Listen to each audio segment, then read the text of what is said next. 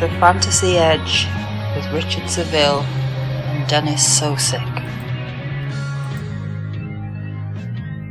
Hello and welcome to the Fantasy Edge. I am Richard Savill of FantasySixPack.net, and joining me shortly will be also from FantasySixPack.net, Dennis Sosic, to give you the waivers and the latest news. And there is a lot of news that some people probably don't really want to hear about. I mean, I certainly didn't want to hear about it. I mean, it's been, I don't know, no good news. I mean, I guess we're going to get some people back soon, I hope, but we're losing some great fantasy stars. And it's not just losing the fantasy stars. We're losing people who are actually fun to watch in real football terms and that we kind of enjoy because we enjoy I mean, we wouldn't be playing fantasy football if we didn't enjoy the game, period. And losing people like, well, Derrick Henry, Dennis, it's gotta be, it really is a gut punch, that one. Yeah, hello, Richard. Yeah, it's, that one hurts. I mean, he's such a phenomenal football player and obviously a great fantasy player that losing him, that offense where he's the bell cow and does everything for that offense is a big gut punch.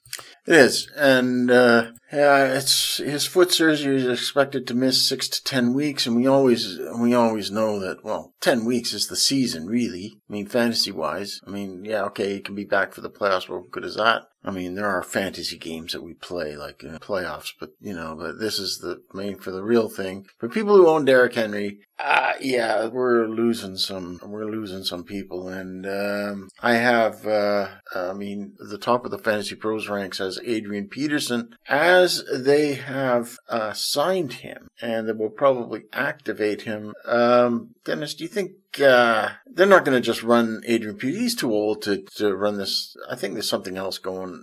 They're going to have something else going. And I mean, besides Jeremy McNichol as well. Yeah, I would think so. You know, with the trade deadline at Tuesday at 4 o'clock, I think they're going to go for a trade. I mean, Adrian Peterson's, he's obviously older. He's sitting on the street for a reason. I'm not sure how much he has left. So, I mean, who do they go get? You know, they get, Melvin Gordon, Ronald Jones. I mean, there's some opportunities out there. I'd be interested to see what they do. A lot of people say Marlon Mack, but he plays on a rival team. Yeah, I don't see that happening. I don't see the Colts trading within their own division. That doesn't make sense for the Colts. Well, it's not only that. They just dropped Jordan Wilkins. Yeah, true. They need that depth, too. I don't see that happening. But I could see maybe a Melvin Gordon let Javonte Williams run free. Especially since I don't have a roster in many leagues that would help me.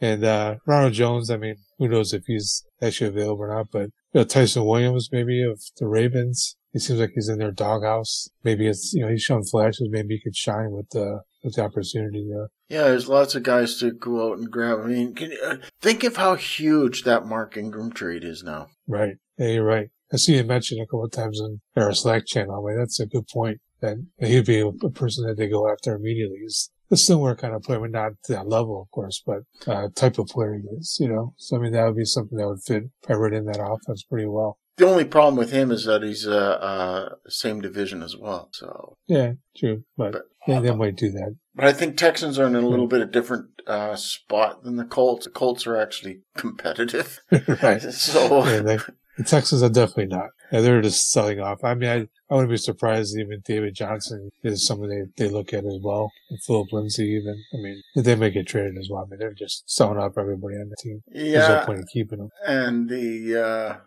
Eagles just got Jordan Howard. It just seems all these players that they could use are disappearing. I don't know who else. I don't know who else that there is. There probably is some guys that we're not thinking about, but you went through every two probably. Right, there's a player I was thinking of that might be an opportunity is Jamal Williams of the Lions. I mean, DeAndre Swift he's explosive. I mean, Williams is just, he's losing more touches weekly, so he's a veteran guy who can block, so he won't be a bad selection out there. So it's an option. They can't go to the Bears. I mean, if that would be blockbuster if David Montgomery, if they kept Khalil Herbert and gave them David Montgomery off the IR, that'd be something. I don't think that'll happen because right now, holding on to backup running backs is kind of important. I mean, we kind of saw that with Eckler. I mean, Eckler might have been out. Can you imagine what kind of a situation that would have been if Eckler had been out? Like, because there was talk that he might not have played this week. So everybody's looking at Justin Jackson and Josh Kelly. Right. So, I mean, I was in that predicament, unfortunately. Yeah. Yeah, it was scary. I'm like, please play. I didn't want those revolving running backs. Those are always fun to guess which one's going to be the one this week. Yeah, the thing is too that even if they do play after talk like that, you kind of wonder, how are they going to use them? Are we going to get Eckler light this week, or are they going to sort of light duties Eckler? Right. Yeah, you never know. If he re-aggravates the injury, then what? And you start him and he plays the first drive or something and see him the rest of the game. Well, I still think that's something. I still think it's something we've got to watch, is that the Eckler situation. So if you don't get in on the waiver rush, because there are other issues going on in the waivers, but Derrick Henry definitely calls out the Adrian Peterson. I think you pick up Peterson. I mean, because he's the first up, and already in our F6P league, somebody dropped a giant so that they could get Peterson.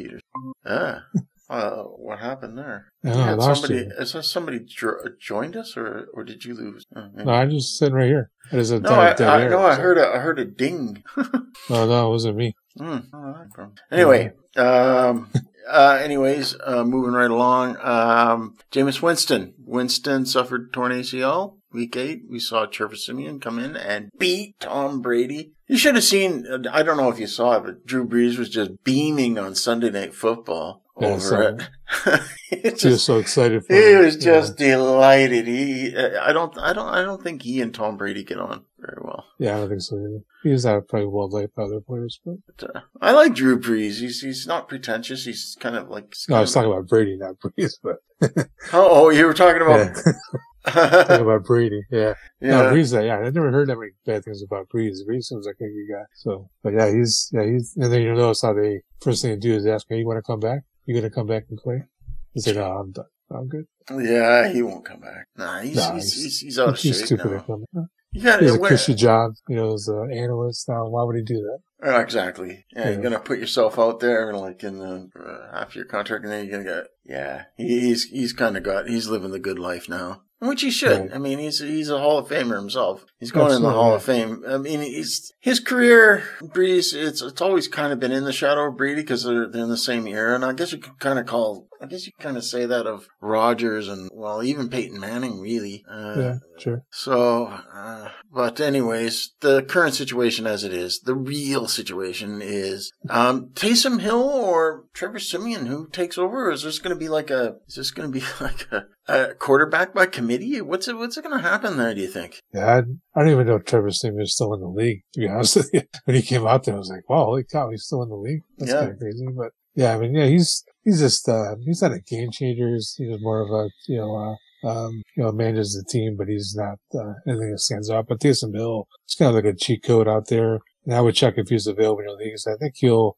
give him the chance to start. Hopefully he's healthy enough to. I mean, that concussion's coming back from. We'll see if he's healthy enough to play. But I think they're going to give Taysom Hill the first opportunity. I just don't think he's an NFL level quarterback. I mean, he's good in the role that he does as for the quarterbacking that he does in the role that he plays on the Saints. He's excellent. I mean, He's obviously an anti-fantasy player, and we often gripe about that because he scores a lot of touchdowns and he does a lot of stuff, and he's the perfect anti-fantasy player, Taysom Hill. And if he becomes a quarterback, I think that I don't know. It's kind of a wait and see. But I don't know. I don't know. I've seen him out there for a bit in fits and starts, But really, I'm not a big Taysom. I am a Taysom Hill fan, but not a fan of him behind center as a regular starter. I like Taysom Hill as a player, but follow. No, I follow you. Absolutely. Yeah, I mean, if you're in a 2-quarterback league, hopefully you have opportunity to grab him. That's like the perfect number 2 quarterback to have. Yeah. But he's not going to be your number 1, of course. But hopefully you don't have to go that far. I wouldn't even touch Trevor Siemian in that league, but Taysom Hill, he can have those, blow up games that'll win you some weeks, but also give you those weeks that you're like, well, why did I start him? But have we got does Michael Thomas get a downgrade on his return, which is coming soon? Yeah, I think Hill was like Thomas with him. He was throwing the ball. He was targeting them all the time. I think who takes the biggest hit is Kamara. I think he's the one that's going to be the one that's going to see a downgrade in action and touches when Hill's there. Hill loves running the ball, and you don't want to take the ball out of Kamara's hands, which is kind of stupid. But I think that's who's going to take the downgrade is Kamara. Yeah, and especially with we mentioned Mark Ingram as well. So, but I think Mark Ingram is just he's there so that what happens to Kamara, isn't like Mark Ingram's there so that Kamara doesn't become a Derrick Henry case. Yeah. Yeah, gets tired out and before it may get an injury or something. Keep him fresh as possible. Fatigue injuries happen all the time, and so that's the kind of. I think the Saints could see that coming. They got in just under the wire. Quite a they were smart. Yep, very smart move. More injury news. James Robinson. Adam Schefter reports James Robinson avoided a serious injury. Divine Ezigbo added to the Jaguars roster. Carlos Hyde is the next man up. Now, we don't know the extent of the injuries. We don't know whether James Robinson is day to day, week to week. Either way, I think on the fantasy wire, you got to pick up Carlos Hyde, and maybe people in deeper leagues might want to consider Divine Ezigbo. What's your thoughts on this particular injury, and have you heard anything new on this? Nothing new. I mean, I've been a fan of Robinson. He won me a couple of leagues last year after picking him up in midseason. So I got him again this year, and I'm not a big fan of Carlos Hyde. Either he's a Ohio State guy. He's just a plotter. There's nothing special. He only gets the yards that are available to him. He doesn't get the extra yards. So I think, especially in that offense, I don't see nothing special come out of Carlos Hyde, but I hope Robinson's okay. I hope we see him again quickly. Calvin Ridley announces he's going to step away from football at this time to focus on his mental health. Kyle Pitts also said this week that his Week 8 role against Carolina didn't change, but he saw more people over the top of him Sunday, and this is going to be a problem when you don't have Calvin Ridley in there, right? Right, yeah, and I hope Calvin Ridley finds his way and gets his mind and life, healthy first and foremost, but I hope we can see him on the field soon. He's talented wide out because we missed in that offense and in our little fake football world here. Good luck to Ridley, and the offense now is going to revolve around Pitts and Patterson now, which is going to boost their value. But Pitts was getting double teamed all game, and he only had 2 catches on 6 targets for 13 yards after exploding the 2 previous games. So. People are just going to take Pitts out of the game every game. Hopefully they can stop Patterson, in his running and receiving. I haven't taken a close look at their depth chart lately. I'm just going to open up their depth chart here and take a look at see what's going on with with their depth charts. I know they only got guys like Zacchaeus out there, and but Kyle Pitts, he's the guy right now. I mean, unfortunately, he really needs. I mean, if guys are blanketing him and he's talking about it, there's obviously something going. Oh yeah, Russell Gage. Obviously, he's the guy to own, right? And Tajay Shar. I'm kind of spoiling the thunder a little, but I won't do that. But we're right. Well, the sad thing is, I picked up Russell Gage when I heard the news, figuring that he would do something offense, and he got zeros, absolute zeros across the board. I don't know what happened, but he got nothing for me. That kind of pissed me off. I was hoping, sneak one in there and get a sneaky points, but he didn't do anything for me. Something to monitor, and also keep your eye on those Falcons. We're monitoring everything here. So after this big weekend, this crazy weekend for backups, all 4 of them did great. You had Mike White there, Trevor Siemian, and then you had Cooper Rush there, and even Geno Smith found a way to have a good game. What a crazy week! Wow, this is crazy. I know. Said each one of them was phenomenal in their wins. I mean, that's Trevor Siemian we talked about. Mike White was 400 plus yards passing. Cooper Rush the last second, don't know if Prescott was going to play, and then Rush comes out there and just does. He led that offense like crazy, pushing the ball downfield, which I think they're due. I think we just saw Elliott all game, but he was pushing Cooper and Lamb over 100 yards on the night, each of them, 21 targets between them. It's crazy, but That's great for them. I mean, that was supposed to see his family there. That was good to see Rush and succeed in front of his family. Yeah, Was, quite a touching moment. I remember, you kind of remember moments like that. Like, I remember, like, Colt McCoy coming out there, and his family's out there looking. Right. It's good stuff. So, yeah, you like seeing that. But anyway, Zach Wilson of the Jets will practice before the team's Week 10 game against the Bills. The Jets haven't decided whether Flacco will be active or not on Thursday. This obviously means that they're quite happy with what Mike White did against the Bengals. Yeah. Upset of the year.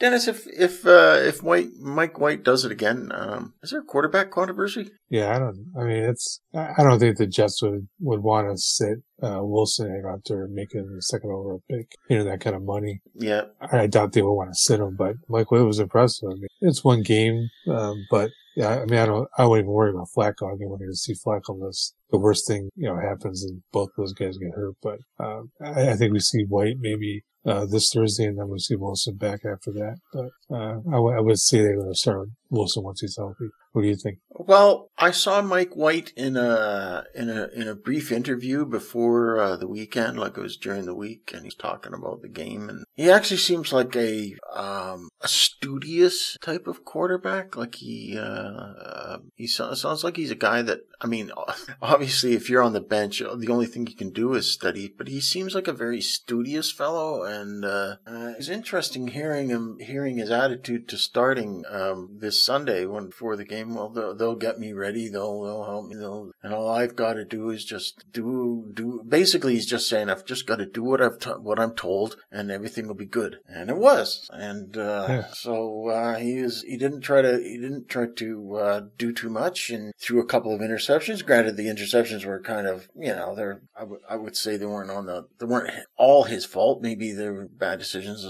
I mean, always an interception is a bad decision, but. I don't know. It all comes out in the wash, and if they're on the road to the Colts on Thursday, so we'll see how he does. I'm kind of pulling for him because I will say that he didn't strike me as a really impressive, flamboyant fellow when I saw him in that little brief interview on YouTube. But he did kind of interest me about how it all came out. But the fans were all chanting his name as he's going off the field, and just you know how fans are. They just cling on when miracles happen. So it's just good like that. Yeah, it's good to see. Last thing in the news is Chris Boswell. The Steelers don't have a kicker.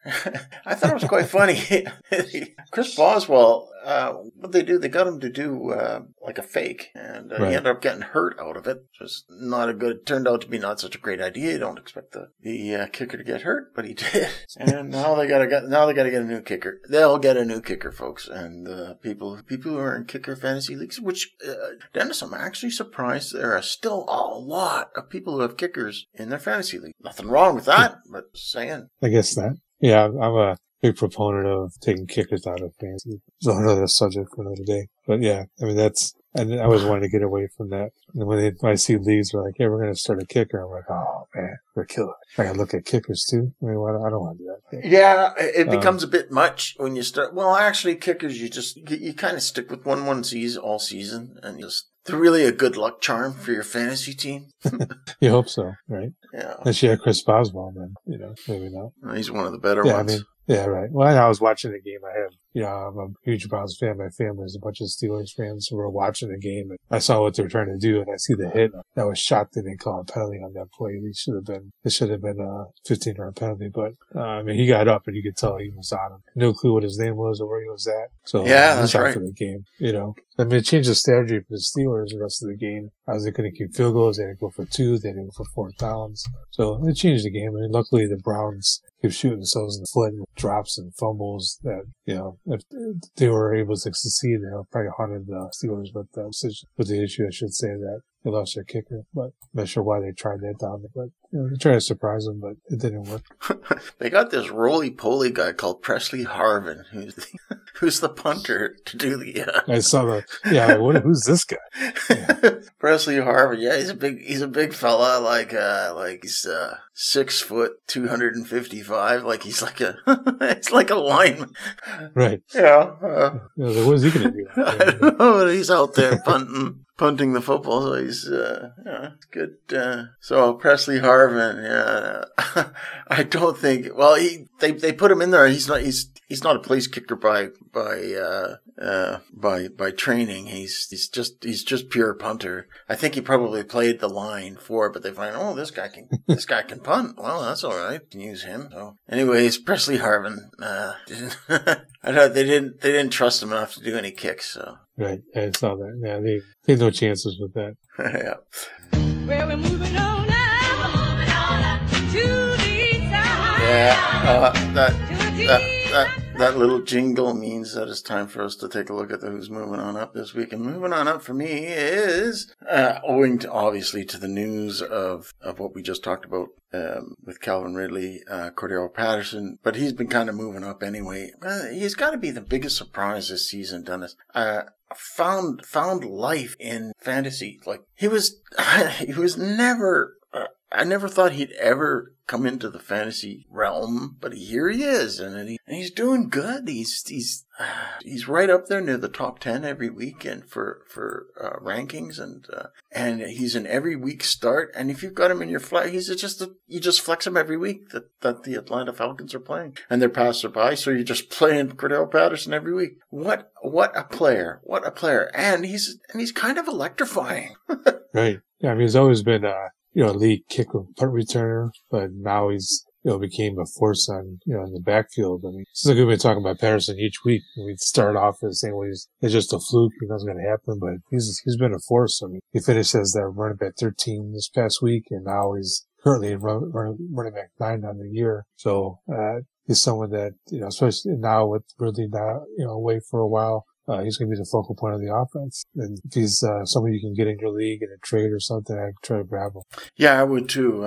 Even trading for him, I don't know who you could trade for him. He's kind of valuable for he's the most valuable flex. Well, and I would even argue RB2 can be an RB2 as well. He's that good. Yeah, PPR leagues, I can see that. Yeah, makes sense. So, yeah, and the other thing too is that you're not restricted in a lot of leagues. You're not restricted to keeping him in an RB slot. You can put him as your WR3, and so so in that sense he's also fantasy valuable for his changeability. You can start him as in a WR slot. Right, yeah, it's nice to have that flexibility, especially if you have a two-stud running backs and put them at wide out and flex. It's very important to have the flexibility. Yeah, I got muddled there, but that's right. Who's moving up?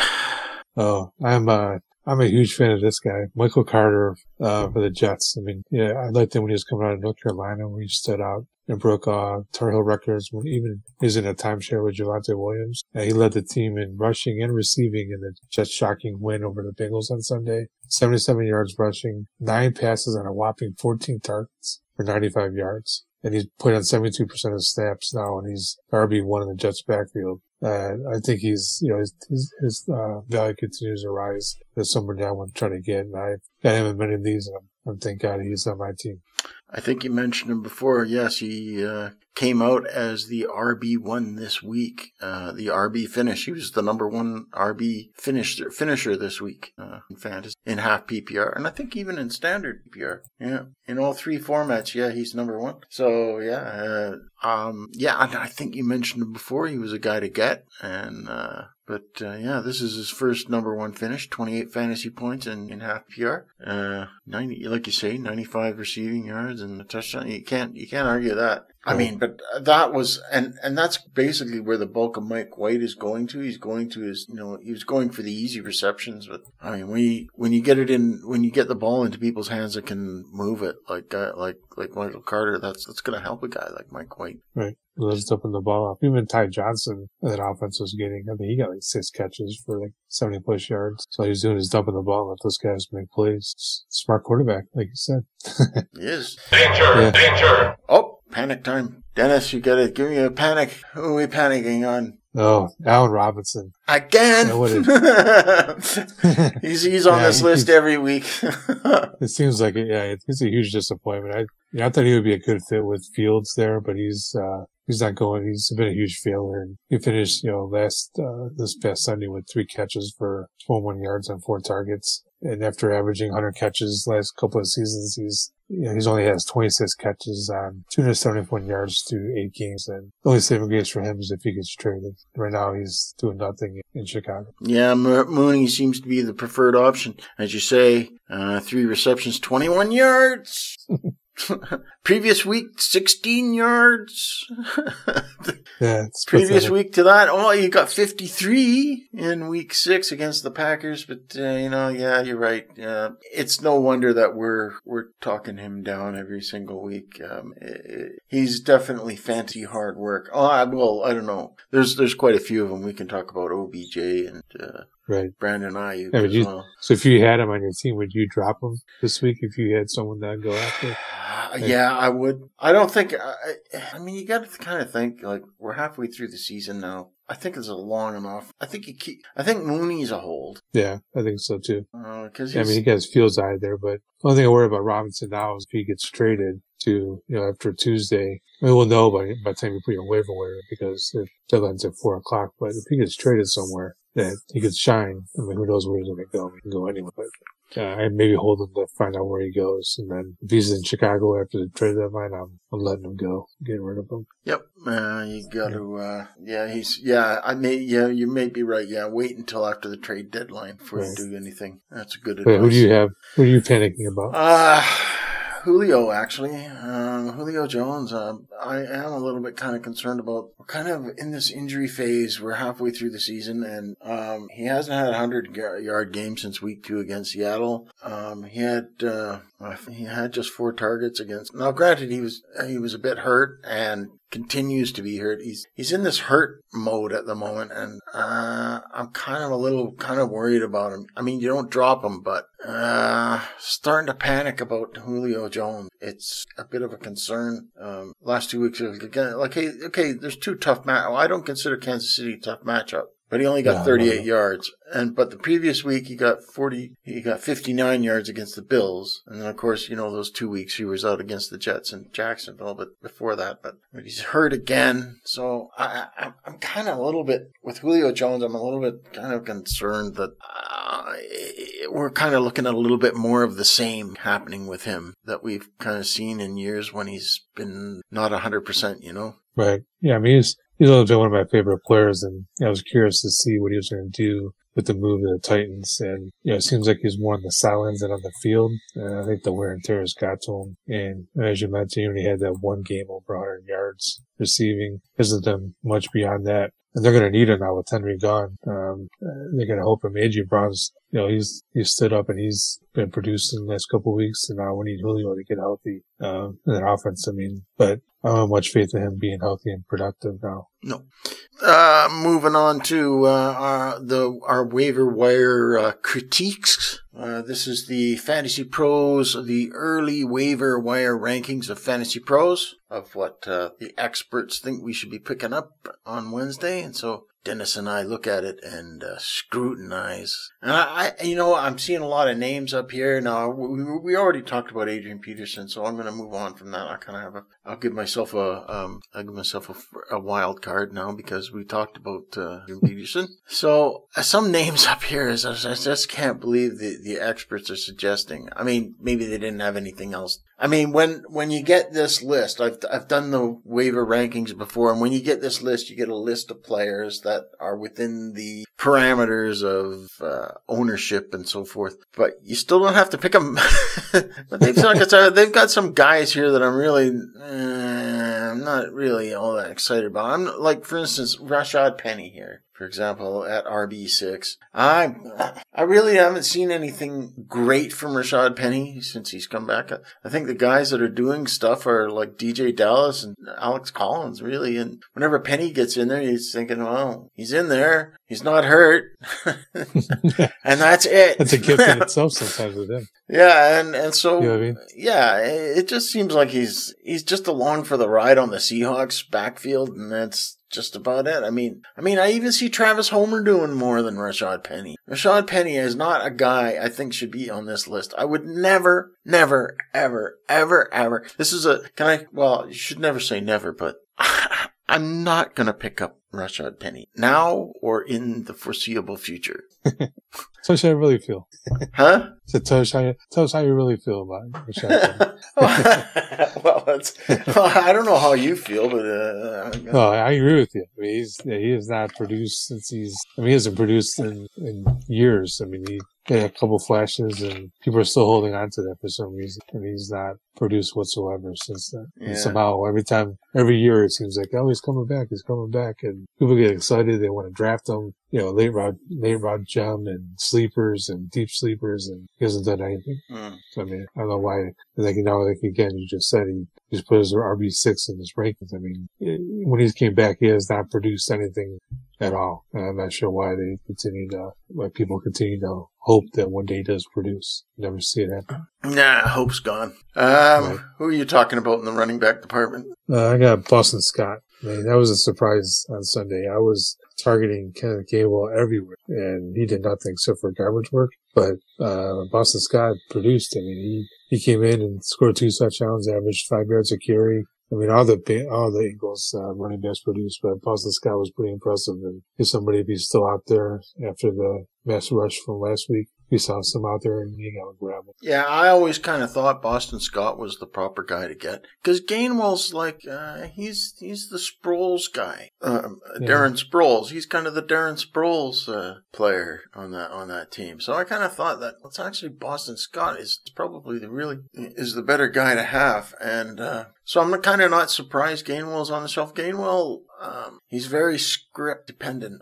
They just didn't need him in a game like against Detroit. Yeah, maybe we'll see him more and when they're negative game strips, because, I mean, against Detroit, I mean, everyone's in a positive game strip against them. So, but maybe we'll see Gainwell more. But even still, I mean, Boston Scott showed he could produce, so I think he's going to have more opportunities moving forward. Yeah, there's no rush to get Gainwell. I have Gainwell on my bench, and I actually played him in the week before, and he scored a touchdown. He did great. And I think that's what people got elevated in their senses by, is that, you know, it's that recency thing, you know, so it was a kind of a perfect storm for him. But I was kind of wondering, like, people out to get Scott. It's actually, rushing out to get Gainwell. It's actually Scott that's going to be the guy. You just know it because he's played in the offense, and actually Scott's a very good running back. He showed he's a good back. Yep, he is. Of course, we knew that. Next up, we're going to go to the wide receivers, and Dennis, you can start. All right, I'm going to go to Van Jefferson of the Rams. I think he gets more opportunity now to get the ball, especially with Deshaun Jackson asking to be traded. Jefferson scored 3 times this season. There are plenty of targets to go around in the Rams offense. He's averaging 5 targets over the last 6 weeks. I think that's going to increase. It'll be a good wide receiver 3 in your deeper format. He's a pretty electric player. I like Van Jefferson. I dropped him for Mecole Hardman. Don't know why, but Mecole Hardman, he's kind of a similar kind of thing, actually, to Van Jefferson. Similar kind of thing. Like if anything happens to one of the other front running wide receivers, Van Jefferson. Like if something happens, especially if something happens to Woods, Van Jefferson is right there. We don't want anything happening to Cooper Kupp. We've had enough of big time, Cooper Kupp. He's kind of another subject that can be discussed. I mean, did you know that he's actually doing Megatron things? Yeah, it's crazy. I know he's obviously good. He's had a great career. Him and Stafford had this great chemistry that it's you figure it's going to slow it down. He keeps getting 10 catches over 100 yards, scores every week, twice maybe even. I wish I would have drafted him more in leagues, but But if you got him in your league, you're going to be at the top. They're top in every one league. I mean, he is the first wide receiver since Megatron to get 2 double touchdown games before half the season's over. So, of course, Megatron's 2011 season was just like incredible, but Cooper Kupp is not far from that. It's crazy. He's phenomenal. And of course, Matthew Stafford's throwing the ball, so kind of adds up in a way. Sean McVay is loving it too. He's like a mad scientist back there trying to get these, what I mean? Now you always thought that golf was a problem, and now you get Stafford, now he's doing all these plays, and the offense is skyrocketing. And not only that, defense, a big defensive move today for the Rams as well. Oh yeah. Von Miller, holy cow. I think they just keep loading up that defense, and they were all ready. They were all for a couple ready, draft picks, Yeah. They're just, who was it? One of our F6P bohos out there. They put up, I forget who it is. It might have been somebody put up a line of where the Rams don't have any draft picks until pick 100. So they get. If you're going to win it all, though, it doesn't matter, though. I mean, what would you think if you had a chance to win it all and have, say, a third, fourth round pick is your first pick? I mean, it really matter. It's the object. Just won the Super Bowl. It's the object of the game is to win the Super Bowl. That's why they do it. Yeah, who cares about draft picks after you win? I wouldn't care. I want the ring. I want the title. Yep, and that makes perfect sense. A guy I like. A receiver. Yeah, my receiver is Jamal Agnew of the Jacksonville Jaguars. This guy's going a little bit under the wire, and I really like this player. He's WR11 in the Fantasy Pros list, and I kind of like where he is on this list. I really like this Agnew guy. Just to put up his statistics here, he had a touchdown. He has his first touchdown of the year. And just to tell you that this is his fifth year in the season. He's finally getting an opportunity, and he got 12 targets, 6 receptions, 38 yards, and I like him as a stash. And maybe not so much you pick him up playing, but I think this guy's going to have a little bit more of a role. But it took him 5 years to get there. He's a rookie in 2017, so he's 5 years into the league. I mean, you kind of think a guy would have shown up by now, but he obviously hadn't. So Jamal Agnew, I kind of like seeing this list, and I've been watching him play, and he had that big return off that missed field goal. It was kind of electrifying, but I'm seeing him as quite of a solid player. I prefer Chenault, of course. LaVisca Chenault, he's my favorite. I like him more because he's kind of a Debo, but unfortunately he's on a bad offense, not as good as San Francisco. Actually, and I would have put Debo Samuel as one of my moving on up guys too. He's my guy. He's been phenomenal too. So I don't know what you think of Jamal Agnew. You might think it's just a guy, but I think he's all right. No, he's produced, especially they lost DJ Shark. I mean, he's stepped in his shoes, and he's been producing the last 3 weeks, and like you see, he scored his first touchdown. He's producing, unlike LaVisca, who continues to disappoint every week. Yep. I mean, we keep talking about him, but he's someone I wanted to succeed this year, and he hasn't done nothing yet. Not yet. Yeah, the Profi word is yet. You know what? I had a good chance. I probably should have traded. Gainwell to Joe for LaVisca Chenault. He owns it in the FC League. That would have been good. He won't trade him now for Gainwell. He would have last week, maybe. Yeah, you're right. My tight end is Pratt Freiermuth of the. He's the tight end 1 on the Fantasy Pros waiver rankings list for Week 9, and you've mentioned him before on the pod, and I kind of just passed it off. Yes, I've seen it all before, but this guy is clearly the number one guy on the Steelers now. And just to give you his stats for last week, which was quite nice, I'm going to be moving him up in my rest of season definitely this week. He was the number 1 tight end this week. 7 targets, 4 receptions, 44 yards, a touchdown, and he finished at tight end number 1. Pardon me, that's for standard. In half PPR, he was number 2, but still, he's up there. So he got 12 fantasy points. 12 fantasy points for that'll probably go up today because Travis Kelce will probably take the number 1 spot, so he'll probably drop to number 3, probably. But, I like this. I like Pat Freiermuth now. And you kind of mentioned him before he was, well, big. And you were right. But, I mean, he's been very efficient with his catches. Like, granted, in week 4, he was just 1 target, 1 reception. That happens with tight ends. 2 targets, 2 receptions with Denver. 7 targets, 7 catches with Seattle. Then they went into the bye week, and I only got 4 catches on 7 targets. But, you can't expect... you got to kind of look at how Ben's throwing the ball these days. So, short stuff, yeah. So, right. So I like the Pat Freiermuth pick. I'm glad he's number 1 this week, as well as after such a good week, people should be picking him up. Yeah, I think that's a good selection. I mean, I liked him. I think he's going to have an impact in the Steelers offense. They missed having a tight end in that offense since Heath Miller left there, and he's been producing. He had that catch that he had for a touchdown was a terrific catch. I don't know if you saw that, but he tipped it up to himself basically and tiptoed in and scored. It was a great catch, but it was the throw wasn't that good, but the catch was phenomenal. So, I think he's up and coming. And if he's still available when he leaves, man, I grab him because he's going to make an impact as we go on throughout the season. Right. Your tight end. Yeah, mine's going to be Dan Arnold. All right. He started slow in Jacksonville after he arrived from Carolina in a trade. He was targeted 10 times and caught 8 passes for 68 yards on Sunday. I think he's going to be a fantasy factor for the Jaguars in the outcoming weeks in that offense with limited targets. So I look for Donald to be up-and-coming tight end. Lots of loving on the Jaguars. Yeah, crazy, huh? Yeah, crazy. We got to drop somebody, though. We got to drop. And we're both dropping. we're both dropping Browns. And your drop, Dennis. It has to be OBJ.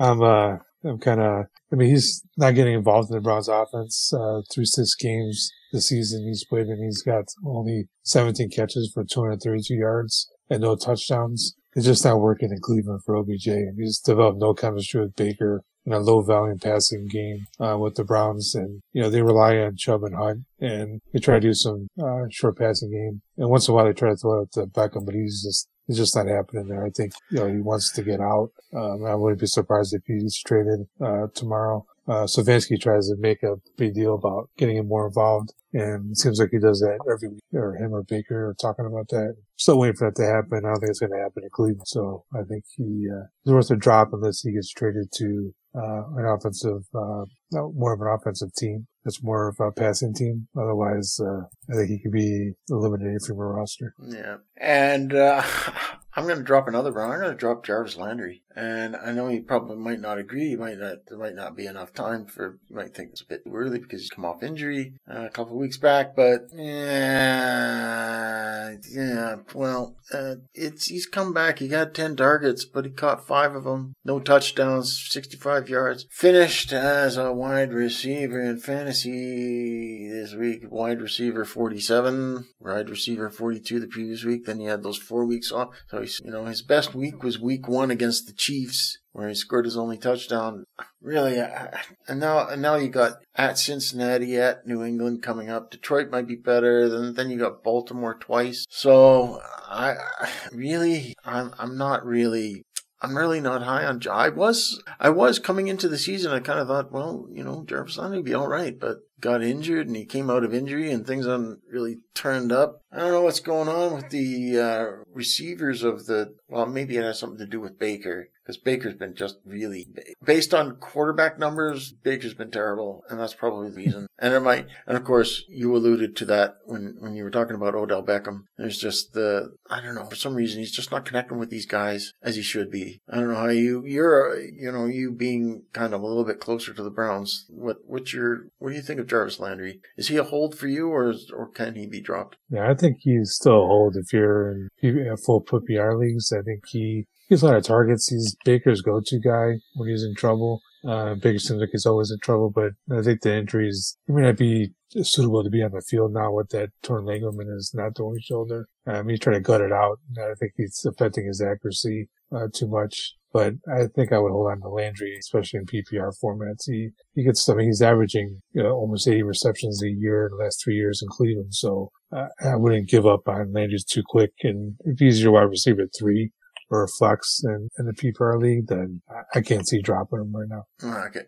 That's fair. Now we move on to our spec ads, guys who are kind of outside. And I alluded to this guy before, so I'm not going to talk too much about him too deeply because Divine Ezigbo, because of the injury to Robinson, whom we don't really know the full extent of that injury, but Ezigbo might be a guy you can stash. Obviously, anybody who's been dropped to the waiver wire obviously isn't too valuable to a team, but the Saints dropped them because they needed room, basically, for marking. So the Jacksonville have picked him up.